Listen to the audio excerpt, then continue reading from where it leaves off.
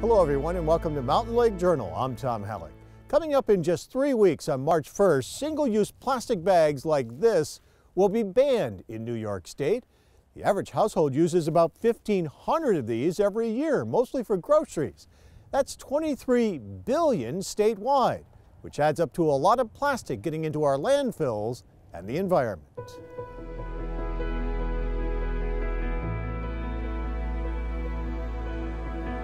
The ban on single-use plastic bags passed by the legislature last year aims to reduce plastic pollution across the state. Grocery store chain Wegmans in western New York has already banned single-use plastic bags and is now charging 5 cents for paper bags. Convenience stores like Stewart's Shops are also following suit, announcing this past week on Facebook that they were beginning to phase out plastic bags as well. New York's Department of Environmental Conservation says it will distribute 250,000 reusable bags across the state this month to raise awareness about the ban that officially goes into effect on March 1st, and in hopes of getting people used to the idea of bringing along reusable bags when they go shopping.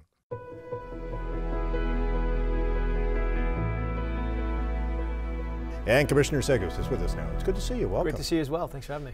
So the new ban on plastic bags goes into effect March 1st. Most people prepared for this? We're only 2 or 3 weeks away and we're getting closer and closer. People have heard about it, but are they ready for it? Yeah, I think you're right. People have heard about it. Certainly they heard about it when we passed the law last year. There's always a spike in awareness when you pass the law, and then it sort of ebbs, awareness ebbs until the very end when the end is near, and we're 30 days out now from the ban. I think most people are aware it's coming. Most stores are prepared for this. You know, you see them starting to shift their stock and making plastic bags available, plastic reusable bags available, cloth reusable bags available. Some have already gone that distance, like Wegmans have already adopted the ban. But over the next 30 days, we have work cut out for us. We're going to get around the state, get the word out about this, remind people that they need to begin bringing reusable bags or get ready for paper bags. And there's always a transition period when you put it in a new law. Right, there's always a ramp-up period of education. So, my focus the first few months of the ban will be, let's continue the education. We'll leave enforcement until later. You know, just send people around the state and doing spot checks, quality control checks, and I think people will adapt to this new ban. So folks will have to get reusable bags, bring them with them to the stores, or they can, in some cases, will be offered paper bags. Correct. Will most stores charge the 5 cent fee for that? I assume so. I think they will, because it does cost more to produce a paper bag than it does a plastic bag. I think you're going to see a mixture of the two. Everywhere this has been done in the past, there's been good uptick in the use of truly reusable bags. And people, when they don't have those bags, having a paper alternative is perfectly acceptable. But the localities will be able to choose. You know, some can opt into a fee also on paper. Because ultimately, the idea is not to transition everyone into paper, but transition everyone into reusables. And what's been the environmental threat? Are they piling up into landfills, or are they finding their way into the environment in other ways? Good question. We use 23 billion bags in New York State that are single-use plastic bags. It's a huge number, and those are used for an average of about 11 minutes each, and they all go off to landfills. The ones that don't make it to landfills either get, for the wrong reasons, into recycling operations. They can shut down, enough of these single-use bags can actually shut down a recycling operation because they get stuck in all the wheels, and they'll go offline for days while they do repairs. Or they end up, in farm fields, stuck in trees in urban areas, or they fall into streams. And what they do is, they don't break down, they break up. And they break up into little pieces. Ultimately, they get into the food chain. It's really highly publicized incidences of plastic in the Pacific and the Atlantic getting into our water supplies. Unfortunately, plastic is everywhere at the micro level.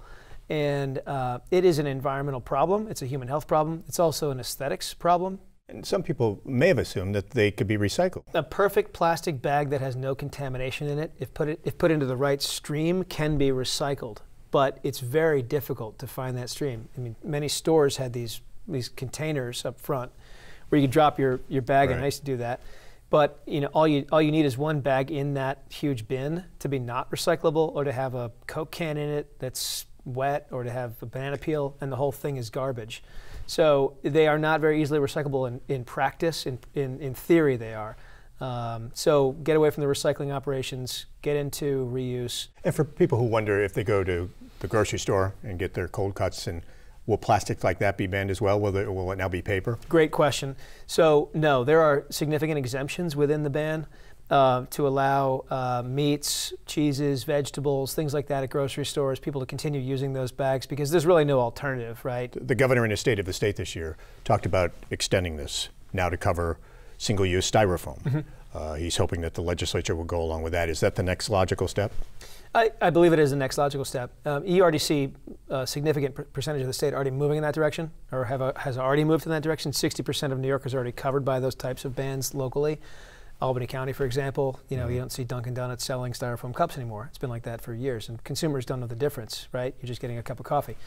Styrofoam is this, just like plastic bags. Once it gets out there into the landscape, it's not going away for generations. And since we're talking about the governor's State of the State and his budget proposal, 5-year plan, $33 billion to tackle climate change. Still too early to know what shape that takes. In some ways, yes, but last year we signed the nation's most aggressive climate change legislation. Puts us on a path to be largely carbon-free by 2040. It's a really ambitious target. We've got to hit significant marks by 2030. Good to sign the law.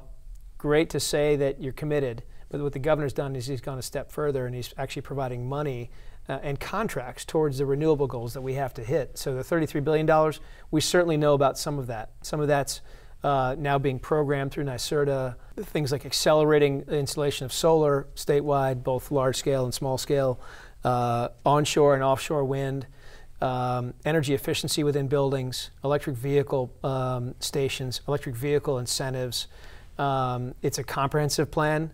And part of that is the Bond Act also, the $3 billion Bond Act. So it's an all-in approach. And the governor's also talked about the speed at which projects get permitted and get through and ultimately get to construction.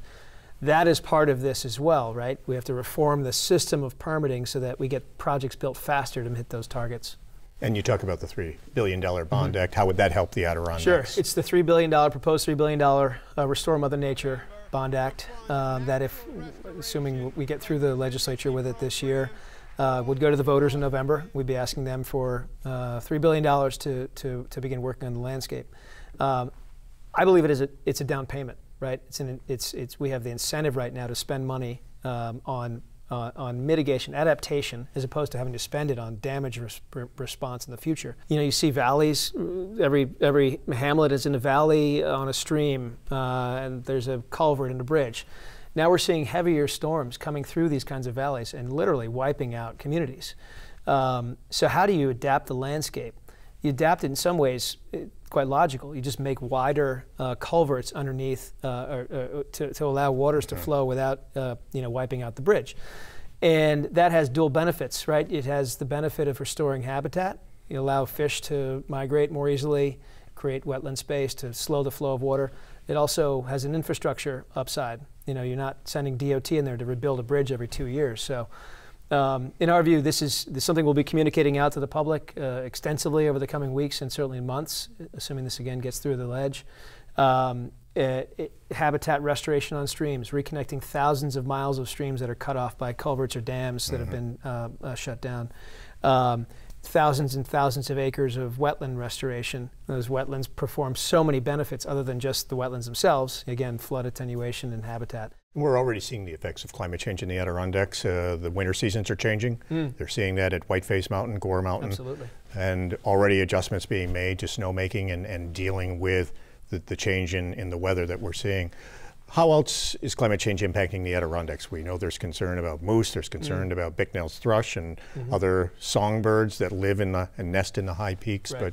But what other ways is climate change right now impacting the Adirondacks? You mentioned the snow. Certainly that's a big one, not having snow in the winter. I mean, that's the economy, right? Skiing, snowmobiling, whatever it is. My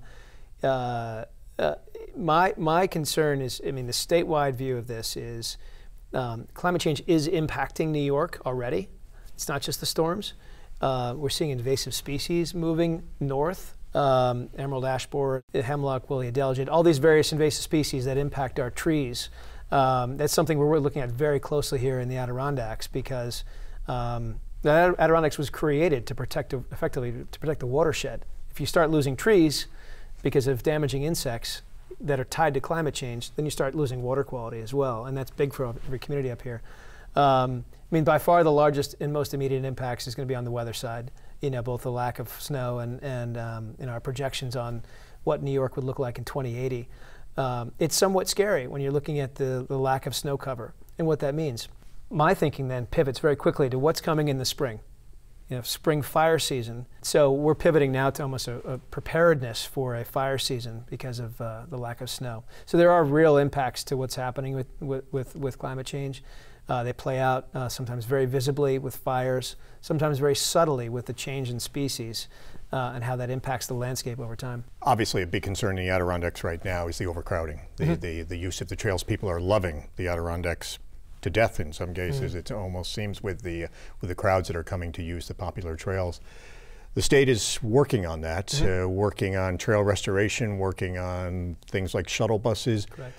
Those steps going to be enough to address the problem, or are you looking at additional steps and more that needs to be done? I would reframe it not as a problem, but as a real benefit. Right now, we have unprecedented interest in New York tourism, which is a great position to be in, right? When people want to come here, this movement, and this sort of localvore movement in a way, where people find their own backyards.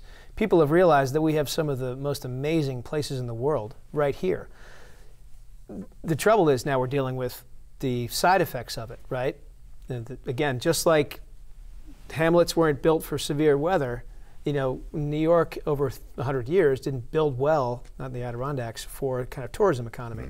So we have a sort of double-edged sword. We got to protect the backcountry. We have to protect the front country, but we also have to, you know, get our folks into the backcountry safely, give them places to park, give them better places to go spend their money in villages, and then protect the incredible landscape up in the mountains. So I think we are doing an enormous amount right now. We're preparing ourselves very well for the coming year with the shuttle service, as you note.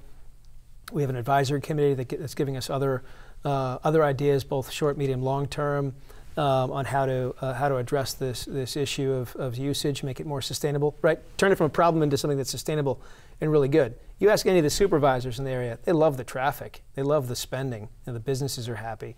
But yeah, I can't abide by massive crowds parked on narrow roads. It's just dangerous to everyone that's coming here. If you're going to come to New York, we want to give you a good experience when you're here. Do you look at a permit system for a number of activities in the Adirondacks like you see in the Catskills? Would that help address I don't some believe of the that would problems? help in the Adirondacks, and I don't think we need to go to that extreme now or ever if we can work out getting people to the trailhead safely and back to their car safely.